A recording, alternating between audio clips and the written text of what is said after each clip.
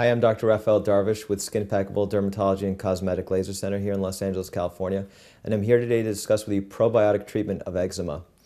So eczema is a itchy red rash that occurs in around 50 to 20% of people at some point in their lives. So it is a commonly found problem, and people are always looking for natural remedies for their ailments, and probiotics has been proposed as a treatment for eczema. Probiotics are microorganisms that are found in the gut, such as lactobacillus. You take them as a pill. And the reason that this has been proposed as a treatment for eczema is because some studies have shown that people with eczema have a different bacterial flora in their gut as opposed to somebody without eczema. So the hypothesis was take the probiotics and your eczema gets better. Some studies have shown that, yes, after taking probiotics, people with eczema see their symptoms improve.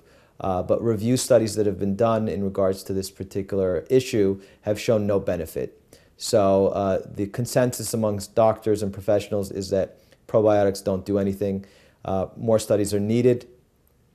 Different types of probiotics need to be researched. I believe most of them have been surrounding lactobacillus and a few other of the most common ones, but more research is needed, but at this point there's no conclusive evidence for doctors to prescribe probiotics for the treatment of eczema.